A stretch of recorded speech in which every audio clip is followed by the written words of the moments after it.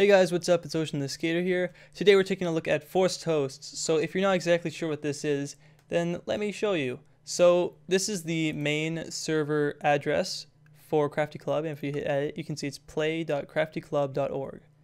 Now if you take a look right here, I've set up prison server, and it's got a nice yellow name and exclamation point. We hit edit, then you can see it says prison.craftyclub.org. So now if I join the play.craftyclub.org, this is just the main IP, and it drops us, or sorry, the main server address, and it just drops us down in the hub. Normally it would teleport you to the spawn over there, but I'm an opt player, so I don't do that, which I don't want anyways. It's really annoying for me personally. So yeah, now we're in the hub. However, and then we can go to prison, we'll say. So we're over at the prison. All right, I'm just gonna pop that up like that. Boom, we're in prison. Now, if I wanted, I could go to prison right here, which is prison.craftyclub.org, and we can pop right into there, and we're straight into the prison. Or I also have Townie set up, so we can go straight into the Townie server right here. Boom. Or factions, and I have to set up probably 2 or 3 more. I just wanted to, okay, never mind, all good.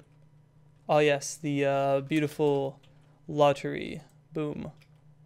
Oh wait, wrong button. Let's see if I win. Am I gonna win? I didn't win anything. Oh well. So let's get right to it. What you're gonna need is a BungeeCord server, obviously, because this is what it's for, and a server address, or what it actually is called, I guess, a domain. So if you don't know how to set up a server address, then go to my very first video where I show you how to set that up. Alright, so I'm gonna be doing this on FTP today. So we're gonna go over to the BungeeCord. So what you want to do is log into your BungeeCord and go to the config. Alright, so we've got some forced hosts already set up right here, and you can see it's quite easy to set up really. So I'm just going to copy this one, and we're going to make sure we're in forced hosts. And you'll notice if I type anything right now, then it's red. It's because we have a tab right here. Alright, so go to the end, backspace that, and we're going to space it out instead and then paste it. So right here is your server address. So we're going to change this right here. We'll just do for this example the game server.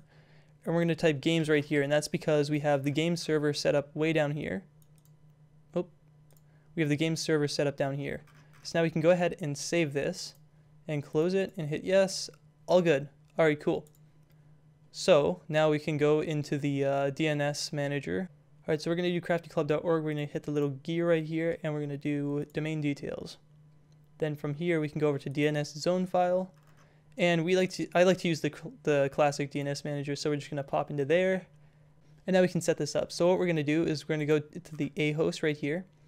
And we're going to type in, first of all, we're going to type games right here because we're doing games.craftyclub.org.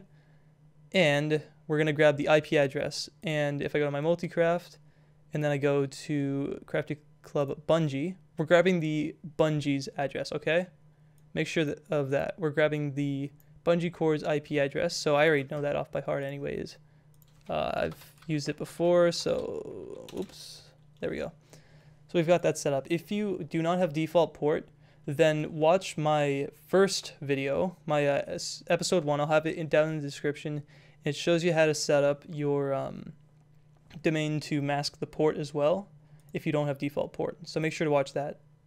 Otherwise, you just have to enter the address of your BungeeCord, and that's all saved, and it should be near instant. So I'm going to go ahead and edit this, change this to games.craftyclub.org, hit enter, and it may or may, oh wait, well I still have to restart the Bungee, so let's go do that real quick.